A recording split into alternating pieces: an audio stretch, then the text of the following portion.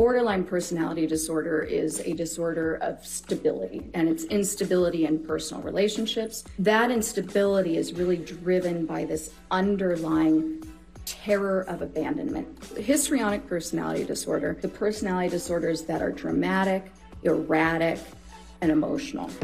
Heard's reaction in court during the double diagnosis testimony was somber. Dr. Curry drew her conclusions after meeting with Heard on 2 separate occasions for a total of 12 hours and studying case materials involving Depp and Heard's relationship. But forensic neuropsychologist Dr. Judy Ho, who has not treated either Depp or Heard, says it's important to note that this witness was brought in by Johnny's legal team. I do think that sometimes expert witnesses will act as hired guns for the side that pays them. We try our best in this profession to follow a standard for diagnoses, but everybody can see different things, even when it's not the court of law. You can have 2 different psychologists giving somebody different diagnoses. Dr. Ho says histrionic personality disorder is a diagnosis that's faced a lot of scrutiny.